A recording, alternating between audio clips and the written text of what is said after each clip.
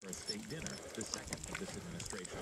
Ari Shapiro, NPR News, the White House. Thailand's prime minister says he's confident his government will soon restore order. He spoke at a televised address on a day marked by rioting and spreading fires in Bangkok after troops cracked down on protesters. The nighttime curfew is in effect in the Thai capital and 23 other provinces, but there are still sporadic clashes. Consumer prices declined in April for the first time in 13 months. As NPR's Tamara Keith reports, tumbling energy prices are getting credit. The Consumer Price Index is the most widely cited inflation gauge, and in April, consumers saw prices drop by 0.1%. Energy prices fell 1.4%, with gasoline prices dropping even more than that. The only thing that got more expensive in April were recreation and medical care, but just barely. If you subtract volatile food and fuel prices, the core Consumer Price Index rose just 0.9% year over year. That's the smallest increase since 1966. Brian Bethune is an economist at IHS Global Insights. What are you doing in there? The greater risk at this point is Bugsy! inflation. Which is why he and many other analysts don't expect the Federal Reserve to raise interest. Bugsy, what are you doing in there? Tamara Keith, NPR News, Washington. What? Wall Street stocks are down. The Dow has fallen 62 points to 10,448. Yeah. This is NPR. Yesterday's primary elections have Republican and Democratic leaders alike looking for lessons to take into November. Senate incumbents and the handpicked party candidates were handed defeats, including veteran Senator Arlen Specter of Pennsylvania and Rand Paul, backed by the Tea Party, won the GOP Senate primary in Kentucky. House Minority Leader Tom Boehner of Ohio says voter discontent is not just about the Tea Party movement alone. What a funny looking dog you are. Around the country, as I've said many times, they're but the tip of the iceberg. An exception is the late John Murtha's Pennsylvania House seat that remains in Democratic hands. Russian and Polish officials investigating plane crash that killed Poland's president and 95 others. They were passengers in the cockpit before the crash. Although they haven't given a cause for the accident, they say terrorism, technical failure, or an explosion had been ruled out. Here's Peter Van Dyke in Moscow.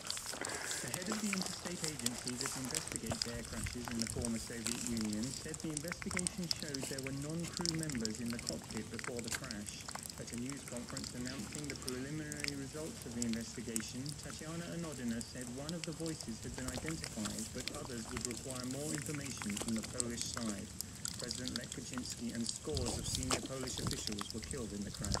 There has been speculation the pilot was urged to land despite repeated warnings of poor visibility from air traffic control.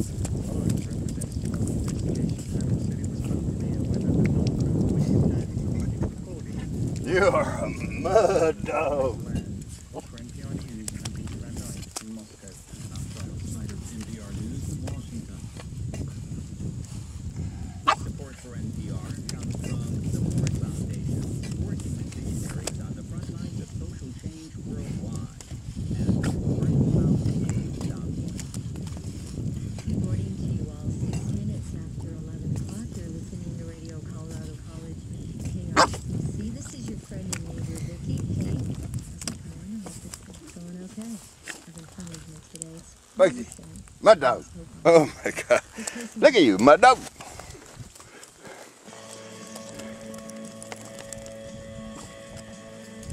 Bugsy.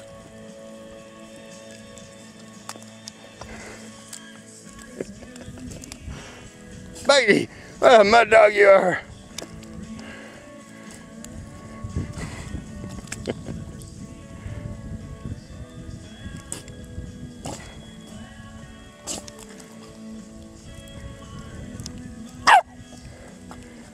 Oh, mud dog.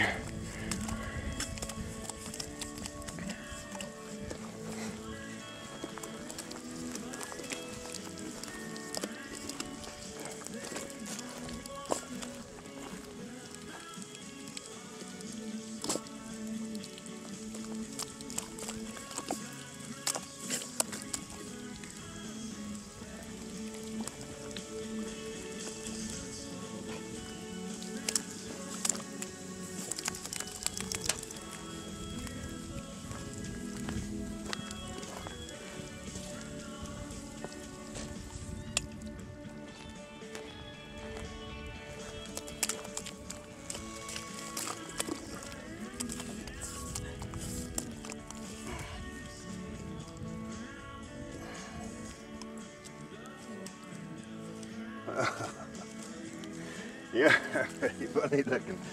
Pretty funny. Bugsy! Bugsy, look up here. Mud dog. Bugsy. Before I turn the hose on you, look up here. Bugsy. Bugs.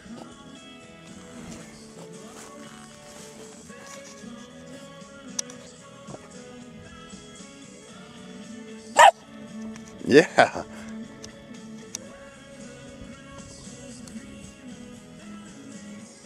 Bugs.